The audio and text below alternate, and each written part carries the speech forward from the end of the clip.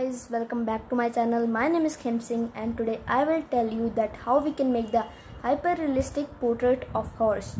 To make this drawing we need the material that is one mechanical eraser, a simple eraser and simple sharpener, a kneadable eraser. For light areas I use mechanical pencils. This is 0.5 and this is 0.9.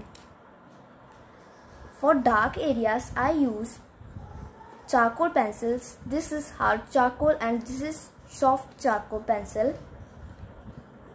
This is graphite HB pencil and this is 6B and this is 8B pencil. For blending I use blending stumps and a simple brush. So let's start the video.